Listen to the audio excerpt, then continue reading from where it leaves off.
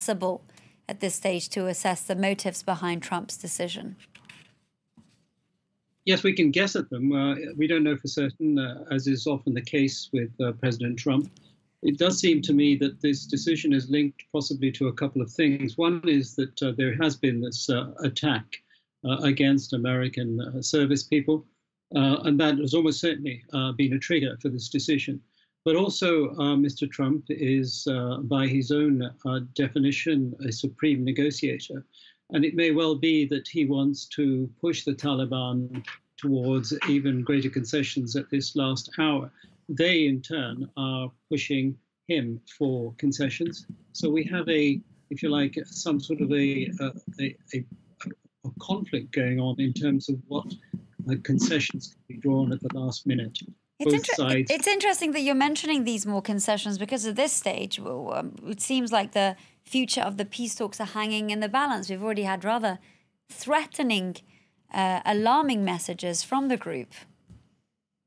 Well, of course, the future of peace talks is a constant feature of peace talks with the Taliban. These have been going on in different formats for over a decade now, and they do culminate and often come to some sort of a disastrous end.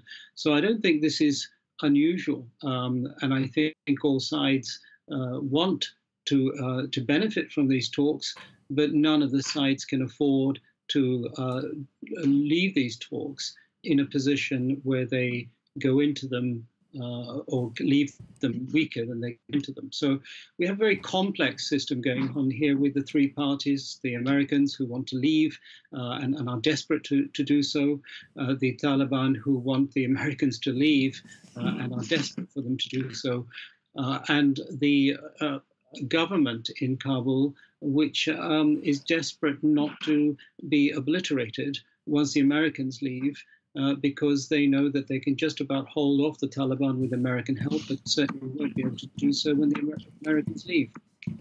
You're saying the Afghans don't want the Americans to leave. Does this, at this stage, this decision complicate matters in this sort of catch-22 situation? Because essentially more instability does mean that US forces are needed to stay for a lengthier period of time.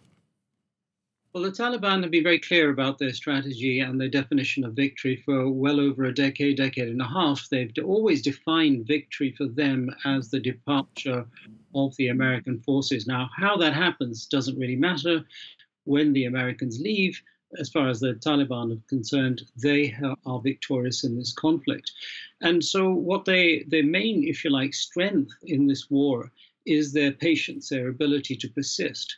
And so even if these talks fail, they know that eventually the Americans will have to come back to some form of a deal in order to deliver on President Trump's promise that he will bring back the troops from Afghanistan. So there are these very complicating factors where time and persistence is the strongest power rather than military capability.